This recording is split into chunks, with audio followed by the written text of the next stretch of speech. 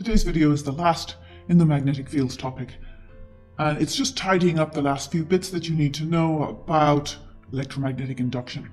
The first thing I'm going to talk about today is alternating current, which you probably know a good deal about already, but there's a small bit extra here at A level.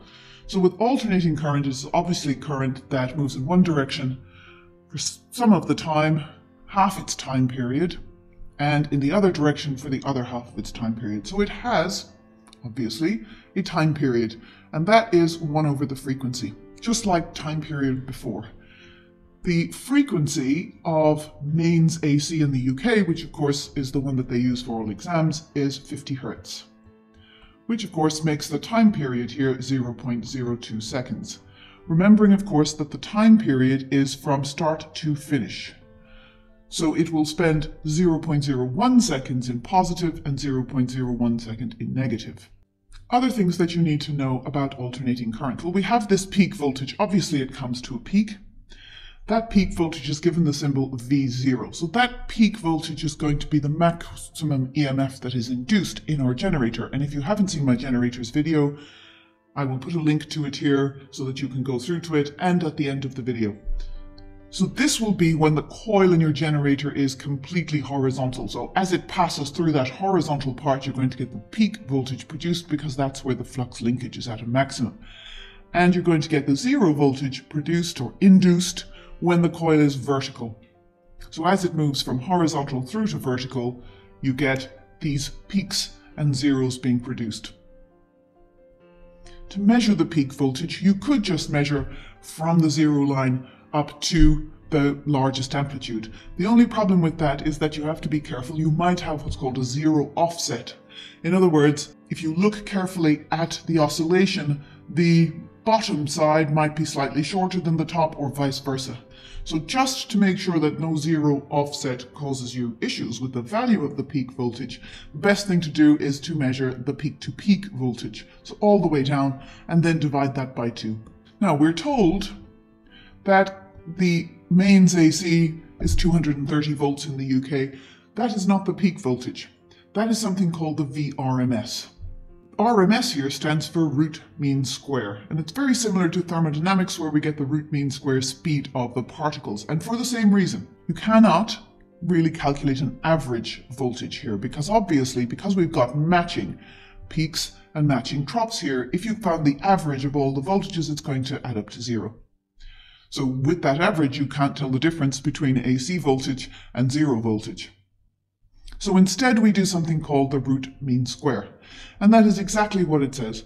You take every voltage and you square it, thereby making all of your voltage squares positive. Then you take the mean of those squares, and you take the square root of the mean of the squares. The label on it tells you what to do. Square them first, find the mean, find the square root of that mean. You can find the equivalent current, your I.O., by using Ohm's law, which is VO over R, assuming that R is constant, and why would it not be? So we have both an oscillating voltage like this and an oscillating current, and you can find one from the other using Ohm's law. Now clearly the VRMS is going to be related to the peak voltage. You do not need to know how the equation for this is derived, you just need to be able to use it, and that says that VRMS is equal to VO over root 2, and the equivalent for current.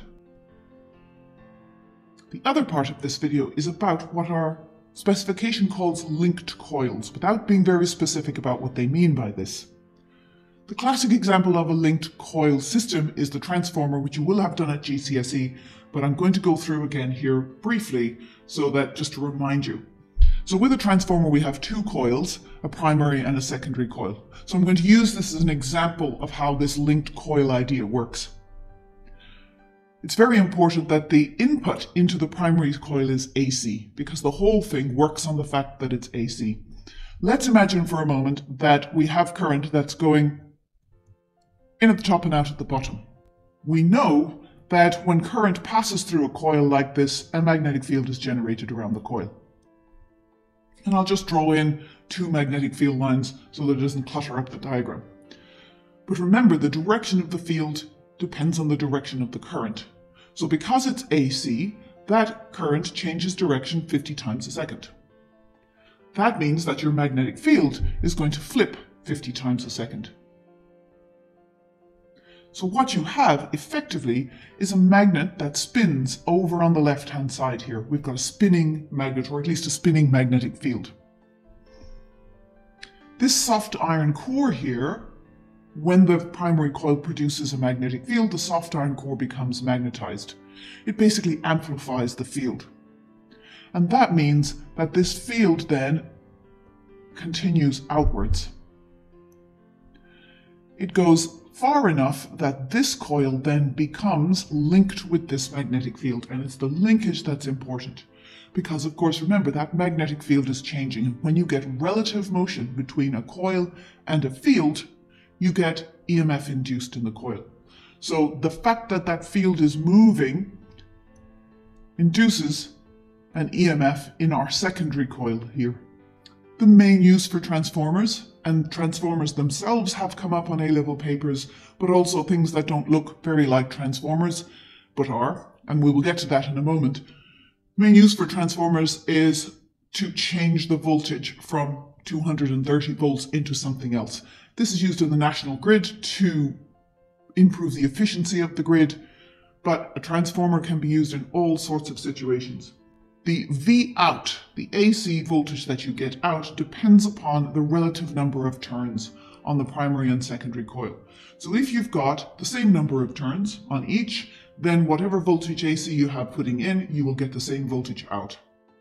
If you double the turns on the secondary compared to the primary, you're going to get double the voltage out. And if you half the turns on the secondary, you'll get half the voltage out. So it's a very straightforward ratio, number of turns to output voltage compared with input voltage. You do need to be able to explain this, and the key to this is keep remembering the word alternating. An alternating current in the primary coil produces an alternating magnetic field. The iron core amplifies that, or the iron core becomes magnetized. The secondary coil is now linked with that alternating field, and this induces an alternating EMF in the secondary coil. Does seem excessive to use that alternating all the time, but if you look at mark schemes, they're looking for you to use the correct terminology, and that is it. And to finish this video, it's not a very long one, I thought I would show you one of the transformers that's not a transformer, examples that have come up in A-level papers before. So this is an amp clamp, and it's used to measure current in a live wire coming from the main supply. And the key here is they tell you it's the main supply, so you know that it's AC. So there's AC current going through that wire under test. You've got an iron core that clamps around it, and then you've got your secondary coil that is wrapped around that iron core. So we have an alternating current in the test wire. That's going to produce an alternating magnetic field around that test wire. The iron core is there to become magnetized to amplify the field. That field is linked to that second coil, and therefore an EMF is induced in that second coil according to Faraday's law.